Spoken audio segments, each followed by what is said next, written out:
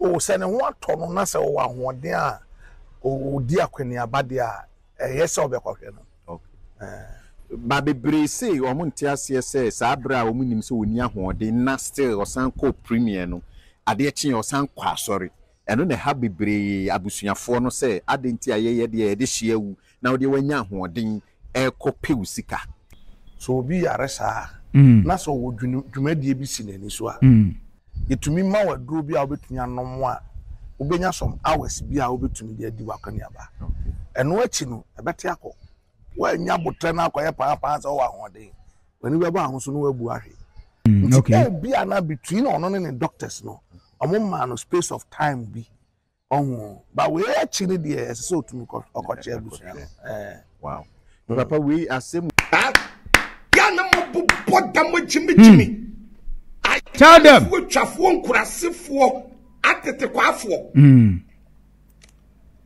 accident yesi ana wo pese wo kire wadwen na wo kire wadwen a Prophet Adom Kyei Duah awo no ti ni ba bi sofo pani de ade na David jimi fo twafo yalfo kurasini ane chini Jonas jimi fo ade afia so asene ga jimi fo kurasini yes ade na sabe wo hin David ane chini Jonas ko kobo Prophet Adom Kyei Duah din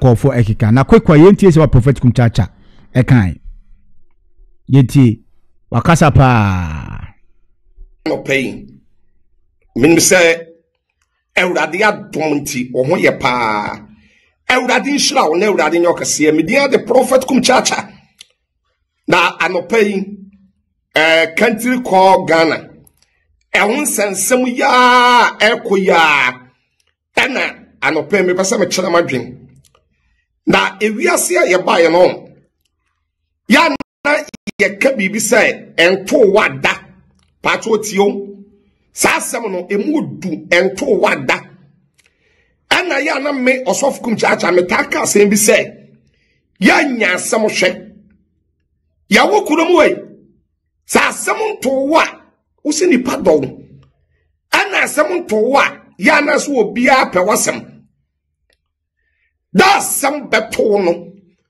ana David asam o kan ye I was Psalm 69 verse 4 say Ewurade wanwa wotan mi owi ase kwa edo so chi mitirimi da asam beto no ana abe mu wadofo ana watanfo ana no matre ye wokuro bia sa kuro no ni di yamde osof Kumchacha sa kuro no ni di kejebi yes wo kan na wajebi efise obi di abanne but ochina unim di won so ebeto obi di abanne ochina sister bra akonta onuaba unim di won so ebeto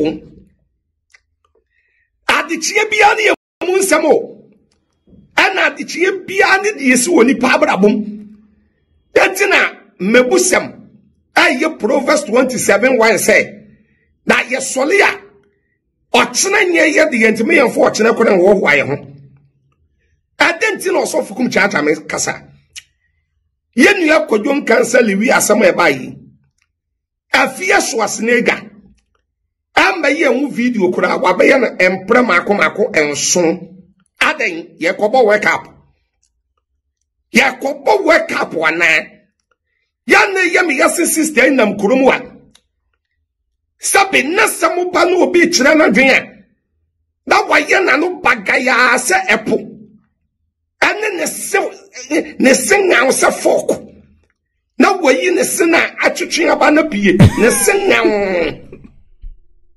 ati se folk no wayi pie. Yes. Ba be dressing krofo de ye kama. Kabio. Ba ne de ye ba. Na so bie wa no koka bia. Wana yese na no ya etu omo de obaba be didi watam sabe wabanda Kwadwo Nkansah liwi na yenjeli no ana Kwadwo Nkansah liwi ana yemfa panintum ni yenjeli no mini aba atu obi no but ochina woni me de yabato yes Any back be as your friend or him David. Jimmy for Germany. And actually Jonas US. Omunyomu Nkansah for me no. Or him David in the crowd. What Jimmy to the no nonsense. And actually Jonas a Jimmy for me no. Yes. That my bejina was say Prophet Stephen Adom Kyei Duah. Accident na liwi nya ye no. What the aye the sacrifice as the bed ye ben. That no I was sick. Any wunni. E konya accident no. Obusu apani and a day sacrifice ana. Oh. Ya na mo bodam Jimmy. I tell them. We twafo nkurasefo atete kwafo. Accident yesi. And now person wo kire wadwen. Now wo kire wadwen a Prophet Stephen Adom Kyei Duah. I want no tini ba bi sofo pani de. And then David, wahin David Jimmy fo twafo yalfo kurasini. And chini Jonas Jimmy fo. And if you asne get Jimmy fo kurasini. Yes. And then sabe wahin David and chini Jonas wo kobo Prophet Stephen Adom Kyei Duah. Oh. Tama yenu ya liwin. A drive for cano. Na wo tricano. That Prophet Stephen Adom Kyei Duah no what be. Dabi. Patron. Na wo kutestiano. Dabi. Na what take care no be. Dabi. Wo sa asemo pa na mo ka mo di Jimmy na ka bi se mo Jimmy. Asemo pa na mo ka. Na mo di Jimmy. Accident to me see a wiase ba bia. Yes. Hey, memeti we. Matu kwan ye tu a. So kwa America accident si wo bebre de bia ya report accident wa America. Yes. Hey, Germany, yes. Canada, Italy, bia UK. Ya waka accident ye si bebre. And ye wo plane crash. Yes. By almost by 5 years and 4 years. Ethiopia airline. Sabi ya nya crash ya many people woman no crapa. What I say? But I don't know. Nkansah omuri sacrifice. But Kwadwo de be kan kwasa asemafa. Ghana for you. Ghana for you. Ghana for o kwabu ba kwaye omo ya kom kona bibia to no say ya nka waji schedule ya nka na ne hotel no ya. Oh. Country called Ghana. Bra topo na adichie bia ne de esie ne emu nsem. Adichie bia ne de ba. Accident na ya wo fase na wuo no ya makomete. But mo boliwi asenuyam. Eti liwi sabi wo ho no. Wo ya wo bia bibi ya bo apaye. Sa obi ho no mo a bo apaye na America ne so obi ho no mo a. Otumi yese akwa we mebo ni tuwo kuno. Eyabo apaye. We mebo ne sekan kuno eyabo apaye. We mehwi asidi egu ne so eyabo apaye. But Lewin obi a wo ye program. Oh. Eni ni tirim ne na dwemu sa memfa ka. Eni obi die nkohia. Na nipa no onwu. Na me so me kan sai na me bra. Better na sa dwe kwa ba. Nkohia. Accident na ba. Eti ye kan eya botere. Cha Suzy Williams was a hang. Accident ene ku no. Yeah. Accident Kwame Owusu ansa. Accident ene ku no. Yenua ebone. Accident. Eni pobe obi atumi nya bi. Danu ya man pani na na do dan kwa kufu adu no nyamfo. Sabe ne drive akonya accident obunsu janhye asabe yesu ofuri mu aso owuye. Eti yebetumi di bidam na akoma na nado. Dabida. Yenua Samilia Baumia vice yele. And the bodyguard be a jam okonya accident aso owuye o so te aso. Yentumi fa bidam koma vice yele. Yeah. Accident to me see baby ya. Eti ba. Na se sabe ento wada brad ento wada sister ento wada. Oh. Akonta ento wada. Okan wo jabi to bo asewa. Na obi nim de yeba to no kena. Yes. Adichi bia eni ye munsam. Sem. Prophet Kumchacha akasapa. Because the way sense me there. Kofo ensema enkofo kan ebufu abote otia na che se wan hwe ekura no a ensemo kwa wo be kasa kura ba na traso accident etimi ba to say the prophet Kumchacha ka me hwe protocols nioma egu akwa mu obitimi ka abroche de ukọ overspeed ya yebechew abroche de speed be road bia fe bia speed limit o trap yebechew na yenyese ti one be trasa mbusam ho say sane ma wanyina wo ho na ede na de accident cars ifra abroche ba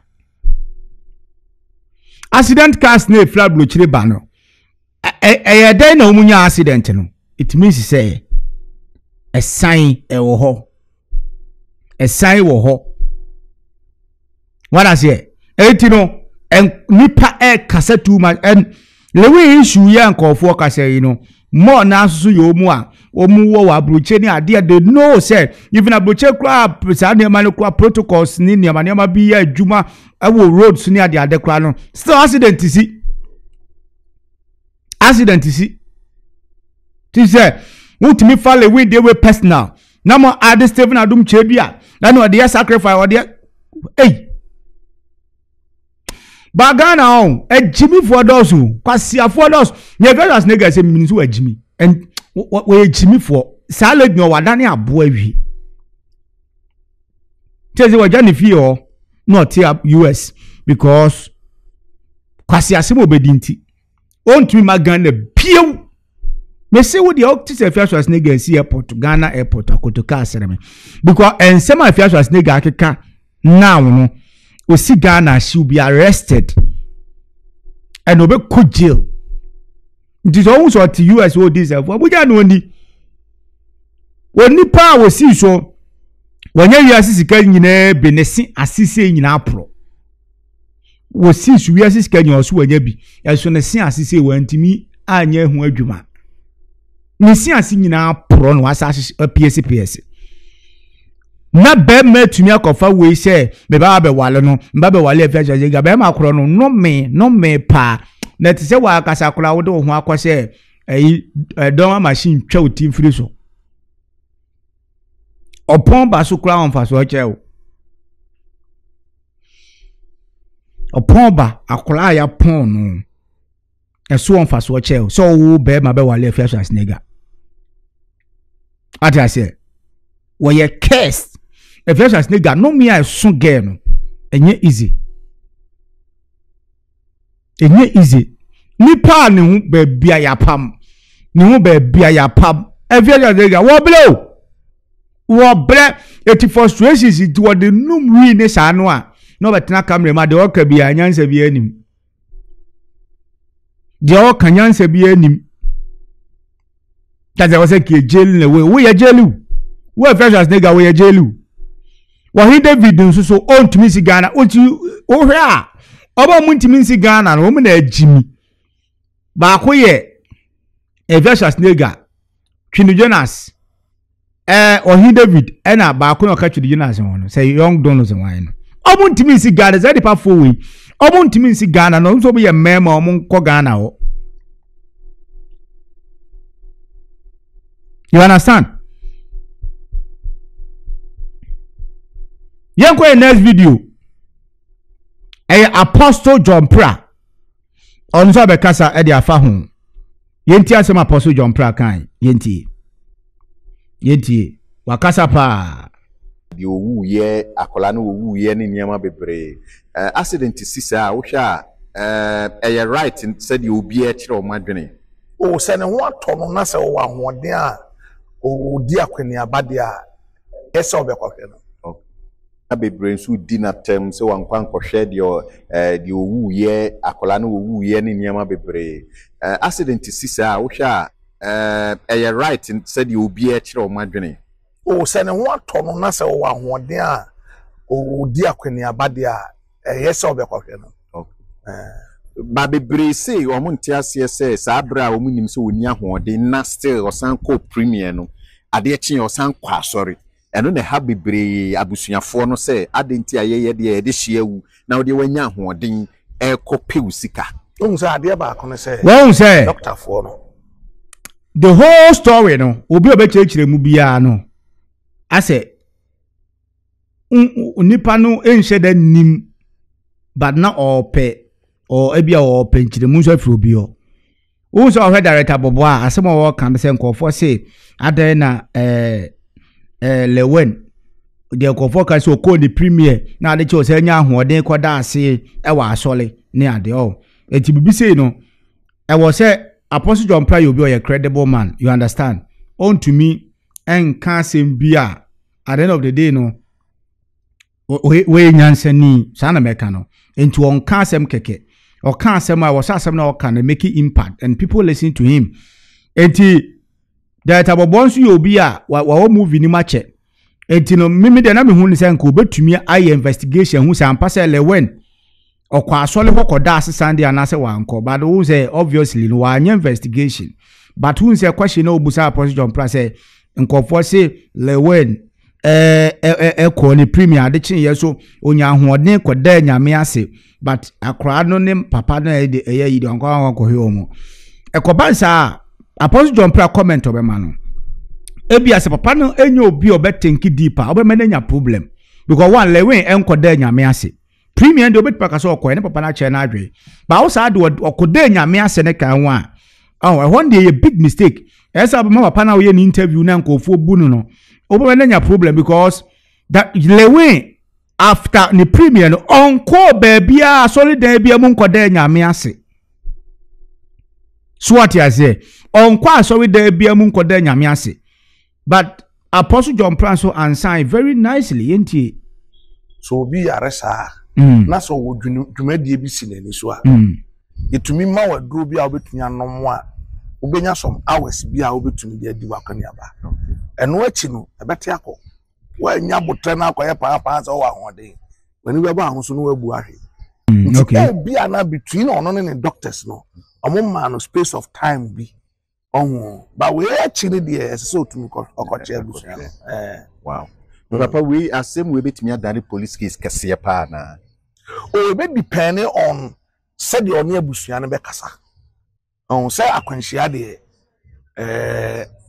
one shed that's what car obo yes we akwanhia na aba ntimi minjin di say be bibi kakraka bia say obegina said the ono no e kwa be fa so be handle issue no okay papa asem we betumi ato bia oh yes but ba ye kasa bebre be betumi intino ensembe na me pese wo catch driver fo nyina da bia day in day out ade chi ade ese bia na ye de car enam kwan me say ade am mpe wo me life mu ye speed okay speed and especially say o sans wo krum any person wo to me ka bebre that be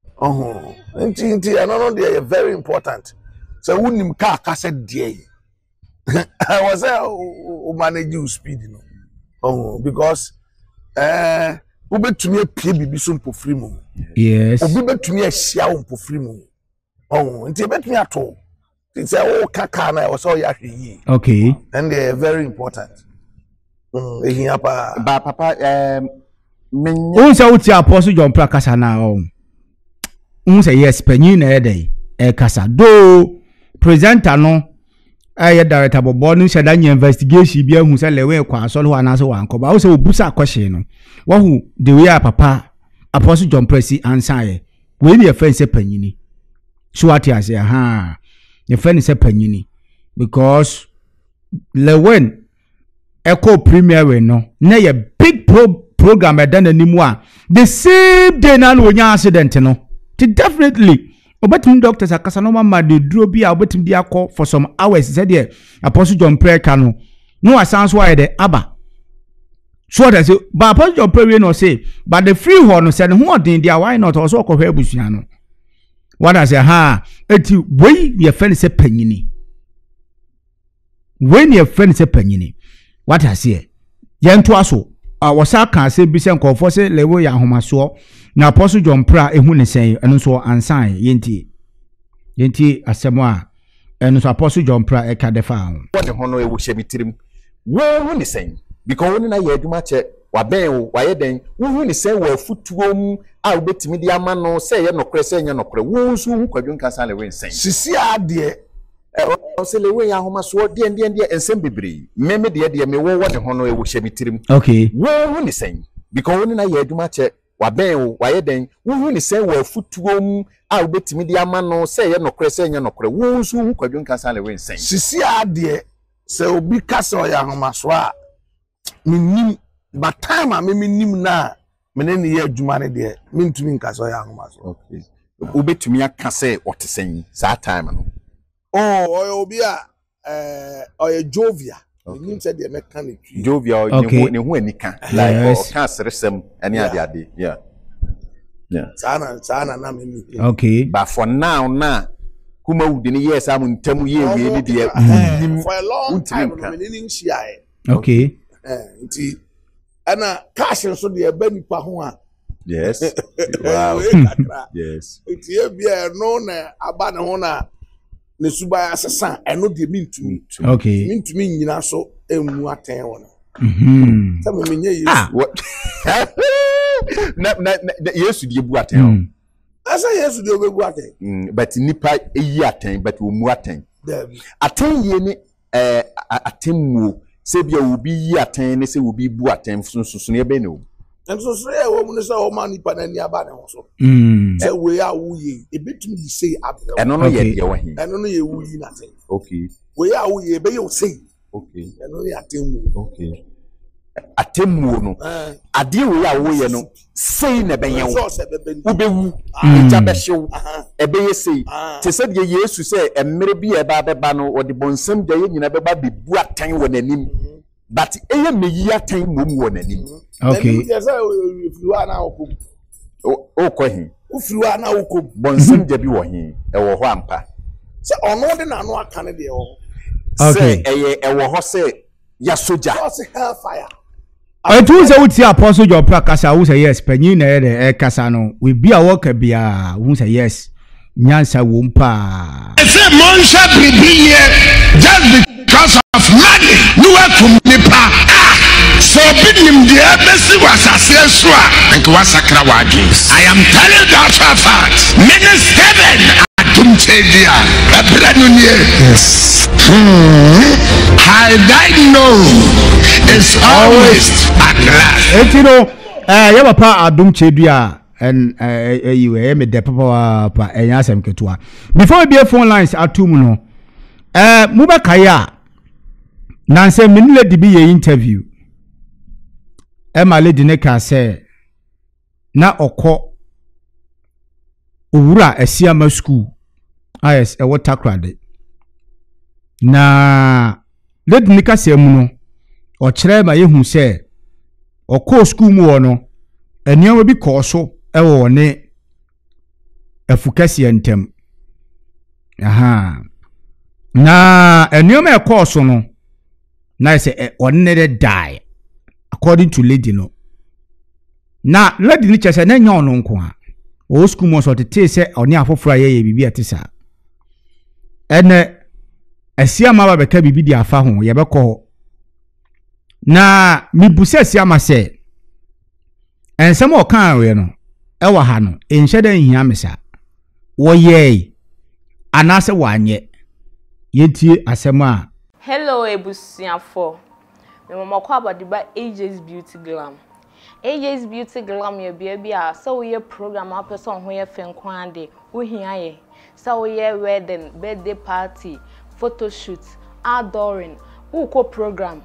O pesa ucha bride na say ucha omo mobile program no kwa de wo hia ye. De hia ne so be fa number na go screen so na wa friend na ya kasa ye bibia fa beauty ho. Ye pedicure, ye medicure, ye wig installation so ye bibia. Inti de hia ne so be fa number na go screen so na wa friend na ya twetwe nkomo. Na woni ma den so ye bo so da form say who ya titi bibia so e na de ba ko so e de wo AJ's Beauty Glam ne say ye ko bibia an baby a wo bia ye ba even flight crowd we see twa ne ba e na mo hudo nti ye beba ni aba be siesie ni aba be dress wo ma wankasa ho ya kono na duru bedwema ya hwe mienu ni esan so wo cameraman ye ne wo monam an ye wo cameraman nti so program no unya cameraman en wo re cra frɛ ye ne wo mo beba ni aba betwa no mu twa so timu say yes picture na da honom ne fi se de bia kasa wedding de eno ane oba enije nti wo ye wo sa wo ma ho ye fe nso na enije